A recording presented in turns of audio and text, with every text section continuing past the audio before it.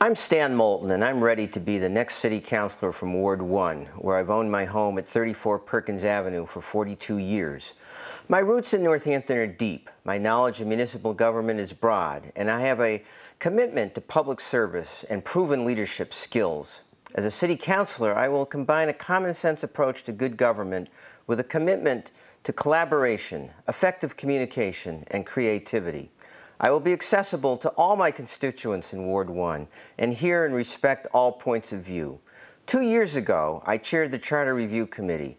During our 19 meetings and public forums, I listened to dozens of voices, including high school students and non-citizens who passionately advocated for their voting rights in municipal elections. I was proud that the committee I led approved far-ranging recommendations to expand the electorate in Northampton.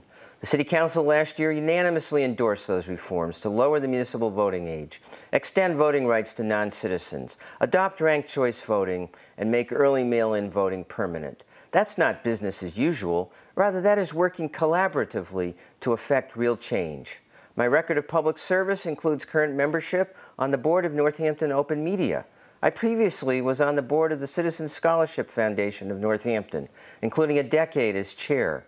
In 2018, I was one of 20 voters statewide who participated in the Massachusetts Citizens Review Question 1, an intensive 4-day examination of that ballot measure. Before retiring in 2018, I worked as a journalist for 44 years, including 42 at the Daily Hampshire Gazette as a reporter and editor. Last year, I worked part-time for the U.S. Census as an enumerator, and many of my cases were in Ward 1.